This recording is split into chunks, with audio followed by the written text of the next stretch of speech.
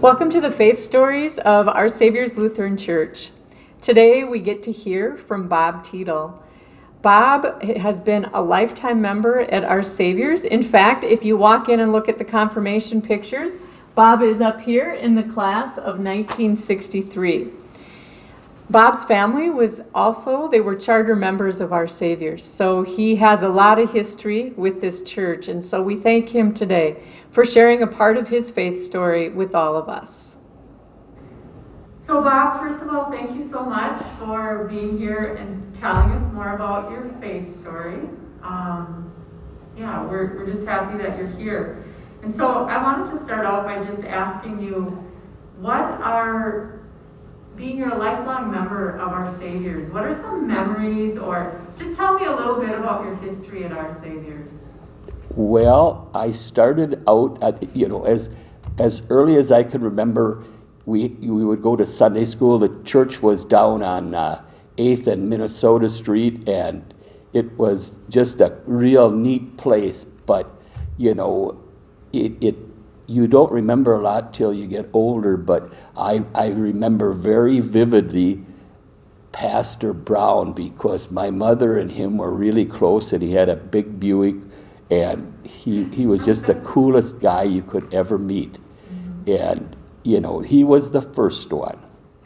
And then as I got older, we went through the Cub Scout thing, and we went through the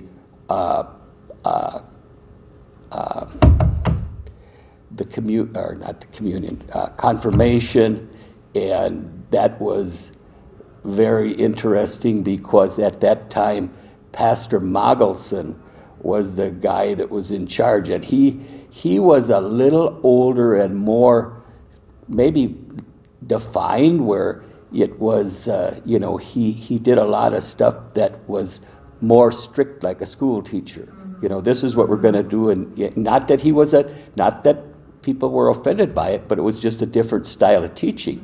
When we'd go to Sunday school, it was just, my mother taught Sunday school a lot, and she was strict too, but, you didn't feel intimidated. And not that I felt intimidated by Pastor Mogelson, but it was just a different style that I was used to, learning from or whatever. Did you have to do a lot of memory work in confirmation?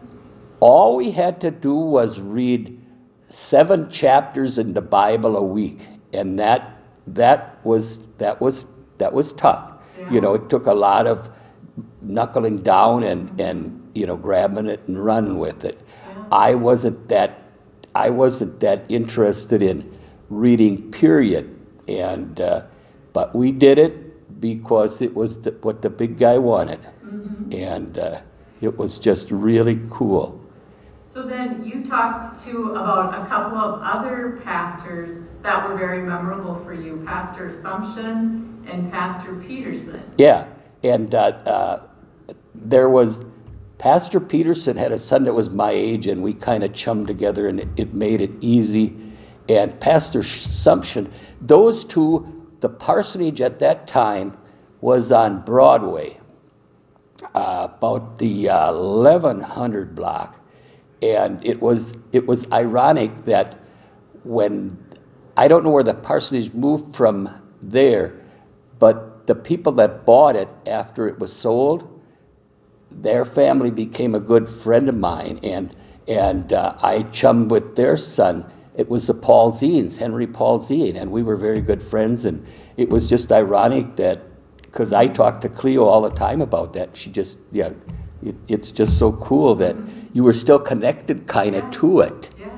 But I'm sure there are many people that didn't even know we had a parsonage, and then where the different parsonages were. So. Well, I remember the first one was too. The first one was kind of right next on Minnesota Street, probably the middle of the 600 block, probably 618 or something. And that was where Pastor Brown was. Okay. And it was just so cool. So, and just for people who are listening, Pastor Brown and then also Pastor Olson, who was here later, are two pastors that went on to become bishops from the congregation. That's. So when we get to your faith, you wrote about, we talked a little bit about, as you wrote your faith story, about prayer. Yep. And so tell me about prayer in your life. Like, what's important to you about prayer and what it means to you? Prayer is important to me because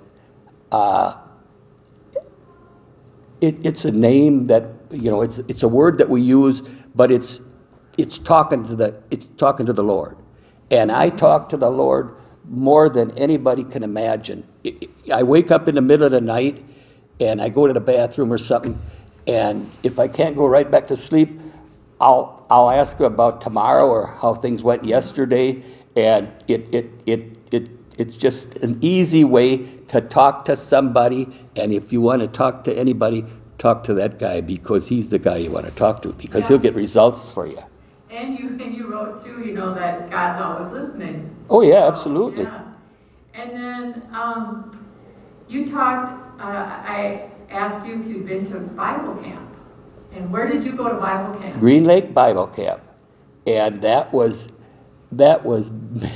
many, many years ago. And the most memorable thing about Green Lake Bible Camp when I went there was a bunch of kids that came from Hanska, and that my mother was from Hanska, and a lot of those people, interacted with them because of their connection to Hanska, and I still see some of them today yet. And it's just, that was the thing that I remembered most. And going to the cafeteria, because it was just like a mess hall like we'd experienced in the military. Yes. And the church, we go occasionally on Memorial Day weekend to go up and listen to Pastor Todd preach. And it is just so neat. You have memories, but very seldom can you go back that close to the memories that you have there. And you can at camp. So for those who don't know, the church that's at Green Lake Bible Camp, there's a stop church, and Faith Lutheran in Spicer holds Sunday worship services there during the summer. So if you ever wanted to go to Bible camp to worship, you can. Yep, absolutely. And that was on Sunday morning. That is so neat going up there. So tell me a story about a time God helped you in your life. Well, that was back in it wasn't 19, I'm sorry. When my grandson was born, he was born with a heart defect. And for the first 3 months, he spent a lot of time at Children's Hospital. And this would have been probably around the middle of January of probably, what would that be? I have to look here once. Anyway, it would have been probably he was born in 15, so it would have been January 2016. Okay. He had an issue with his valve, and he had an artificial valve put in, and the valve started leaking, and he went in to surgery, and it was a 9-hour surgery. Wow. And he had to have a bypass 3 times, so that they were having a hard time. There was 3 leaks on that valve, and they had to do it. And he was just so tiny that it just, and that was me and Cork. We sat in the hotel, and we were just really concerned about how that was going to go, because it wasn't supposed to last as long as it did, and it lasted longer than it did. But he came out of it, in real good shape, and he's chipper than you can ever think a 5-year-old could be, and that's where God was with us. And I mean, he could have took him, or he could have kept him for us, and he kept him for us, and I'll never ever forget that, because that was so cool. And the same thing with I had a traumatic brain injury also that year, and I had no clue how bad it was, and I ended up spending a total of a whole month in Abbott, and there again, I was, while I was in there, I just pretty much communicated with the big guy by myself. And when I got back home, and Pastor Deb had been there to visit somebody, and she didn't know I was there, otherwise she'd have stopped and visited. And I said, no, you don't have to worry about that. I was dealing with the big kahuna myself. And she just chuckled, but that is just so neat to be able to. And as I was growing up, I was never that close. But there's different things that happen in your life where you start to see things that you didn't always see before. And this, as I get older, the best thing I could have ever done, and I have to thank my mother and my wife for getting me involved in the church, because after I got out of the military, I had to adjust back to civilian life. And it took my wife to, bring me along back and put me down the right path. And without your wife or your mother or your father, God bless them for being in my life. Yeah, well, God used them right to help you and get you back on the track that you needed to be on. Yeah. So what are the different things you've done to serve God at Our Savior's? Well, we did we do the prayer chain, or I do the prayer chain, and we did the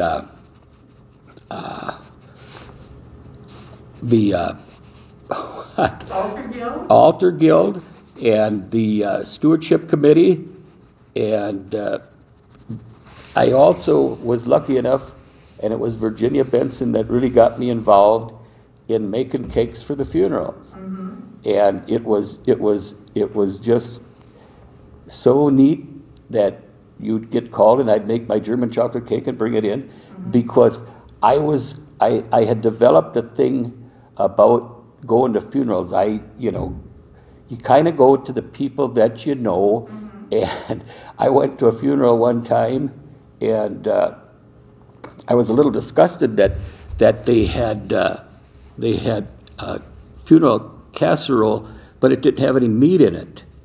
And so when my mother passed away and we were making the arrangements, Pastor Todd was still here, and I told Pastor Todd, I said, now, when them girls make that casserole, make sure they put meat in it this time.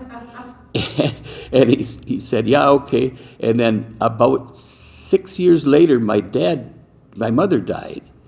And we were making the arrangements for my mother, and Pastor Todd was there, and we were talking about the meal, and he said, oh, by the way, Bob, we're going to make sure we get meat in the casserole. And it was, we have to find humor in a lot of stuff, and that was what I found humor in. You got to have some fun. Yep. Well, one of the things that you remember that I also remember, it's probably when I got to know you, was in 1991. Not 91. That you drove the bus to Texas. I think it was 84. Really? You maybe drove in 84 too. There was Yeah. more than one gathering, but when In you Dallas. went to Dallas, Yep. that was in 1991. Okay. I was here as youth director, Yep. and you took that busload of kids. Yeah. Oh, yeah. And had the patience of a saint What? as we drove around the city of Dallas, Yep. and all the things we had to do. Yeah, that was that was one of the highlights of serving the church. First to get asked, and then to be able to do it, and the neatest thing was the the convention itself, Yeah. and all these young kids are learning what they'll want to do and believe in the Lord for the rest of their life. And it was just, there were so terribly many of them. And it was just, really was neat. And then staying over in Kansas City on the way down. Yes. And it was just really neat. And I think Carolyn went along, and I can't remember. Oh, yeah. It was just so neat. Yeah. Just so Those neat. are great experiences. Yeah. And to be able to be a part of it, it was just really, and it's something, back in the day, you know, a lot of the things that they're doing nowadays, we never could do back then. Right, You know, and it's just, you know, it's just so neat to be a part of it. Yeah, I agree. Yeah. I've been to every ELCA youth gathering since that Dallas gathering, and yeah, they are highlights. I think as adults we get as much out of it as Yeah. the youth. And it's just a good feeling to know that when I'm gone, everything's going to be okay. Yeah. You know, because the kids are learning and the kids are, you know, being a part of the church, and it's just so cool. It's That's just, beautifully said. yeah. So I'm going to ask you two more questions. Two? The first one is, when do you feel closest to God? Oh, that's easy. When I feel closest to God is when I walk into the sanctuary, sit down, and we're talking, and He's there, and I'm there, and it is just the neatest feeling.